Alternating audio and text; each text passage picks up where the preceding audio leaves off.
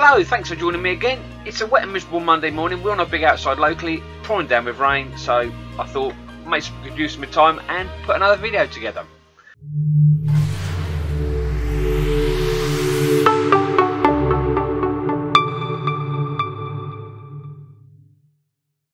I'd like to pass on a little tip today that's probably saved me thousands of pounds in the past, but when I first started my decorating business it probably cost me thousands of pounds because I didn't include my overheads in my day rate. So if I was working for £120 a day, that's what I take home, and any business expenses I had would come out of that £120. So you know, it was costing me a small fortune. That wasn't until I then I think I read a book, I can't even remember what the book was, but I read a book and it said to incorporate your overheads into your day rate. So you've still got your day rate, but then you've got a separate little sum that you use for your overheads. So since I've been doing that, it's worked out really well. I've got a little bit in the bank now for my business expenses, and I can still take my money from my day rate. So I'm still at my day rate, and I've still got some money in the bank in a separate account that business expenses now comes out of, and it doesn't come out of my sort of daily earnings, so to speak. Anyway, to explain this a little bit better, because I'm sort of rambling a little bit now, let me show you on a good old spreadsheet. Okay, so here's a spreadsheet. Hopefully this will make things a lot easier to understand. First thing we need to do is decide how much money you want to earn a year. So I mean, this is just a random, not a random figure, but it's sort of like what you should really be expecting to sort of earn if you run a business and you're self-employed. Is, you know, I think that's a reasonable amount. The second thing is you need to decide how many weeks during the year you want to work. We all want a bit of holiday, so I've allowed for 4 weeks. So then what you do is divide the 40, whatever you want to earn, by the amount of weeks you're working, so it comes out to that. So this is what you need to be earning a week. Then this then becomes your new day rate. To earn that over those many weeks, you need to be charging that a day. So basically, round up to 170. You need to be on £170 a day to earn 40 grand over 48 weeks. So that's the first part. Then moving on, this is where the expenses come in. So let's have a look at those. So these are a few of my rough expenses. I allow for an accountant. I also get some leads. I pay for leads. My builder, get a painter. So I've got an allowance there to buy some leads over the year in case things are a bit quiet. This has now changed.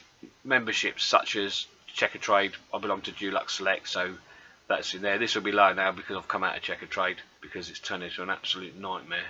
So I'm no longer paying £900 a year for that, or part of. Also, your van needs maintenance, you need a service each year, so I've allowed that sort of figure for mine. Also, what I do is your van's not going to last forever, so I also allow, this is over a 3-year period, so hopefully I'd have saved 9 grand in 3 years to buy a new van when my other van's had enough. And also office stationery, letterheads, business cards, that sort of thing, you know, printer ink, all those things that you need to take into account. Now this is just my, you know, basic list of overheads, stuff that I sort of need to maintain my business. Yours might be slightly different. Get a yearly cost for that, and the way I do it, I just break it down to a monthly cost, how much it costs me a week, and then how much all these things will cost me on a daily basis. So then now we've got what we want to earn a day, what our overheads are per day. The last thing to do is actually add in how much this is actually going to cost overall. There we go.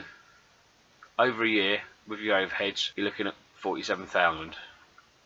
So in a month you need to earn that 3,700, and to get that you need to earn £980 a week. And you need to charge, when you go and quote your jobs, you don't need to be charging this figure, which is what I did for years. So I'd go in and my day rate would be, it wouldn't be that, but it would have been about, I don't know, £120. I'd be forgetting all this in the middle and be pricing off for this price. So all this would be coming out of this figure here. Whereas now when I price, I'm allowing for this figure here. I'm still getting this figure, but I'm not paying all this out of that figure. I'm paying that out of this figure, the bigger figure. So it just allows for, I mean, this is sort of basic business sense, but like I say, I made the mistake for years. Who's to say you guys aren't doing the same thing? It's just things you don't think about. You know, you want to go, you're good at decorating, so you want to go and decorate. You want to make a nice job, you want to keep people happy, but also you've got to keep an eye on the business side, otherwise, you know, there's quite a big variance there per day. You know, you're looking at £30. Like I say, yours might not be that, yours might be slightly different. Mine, you know, I've adjusted this. I need to adjust this one in the middle, for, like I say, for checker trade. But you're still not trying to find an extra £30 out of your. You know, if you take £30 of this, you're down to 130 a day. It's a big difference over a week. You know, a month, 6 months, it all adds up. It's worth taking into account. It may be a bit of an eye-opener. You may already know this stuff. I may have just been particularly stupid and not realised for years and years. I hope that helped. Like I say, I struggled for years without doing that way, without adding the bit on, the overhead bit in the middle. So if it saved you a few pounds, I hope it has. If you already know it, good. I'm a little bit behind you, but I've caught up now. So if it's been helpful, Who's helpful?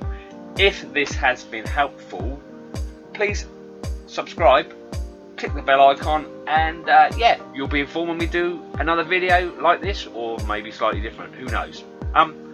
Till next time, take care, and I shall speak to you lot soon.